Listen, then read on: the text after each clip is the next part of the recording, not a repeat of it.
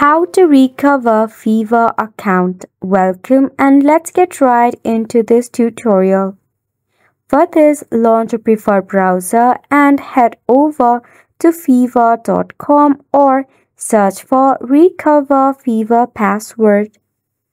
Alternatively, you will have to enter the email address that is linked to your Fiverr, after which a login link will be provided to you. With a simple tap, you'll be able to log in into your Fiverr account. Now, to never miss out any of your password, you can reset a new one. In order to do so, go ahead and tap on your user icon. Head over to your settings.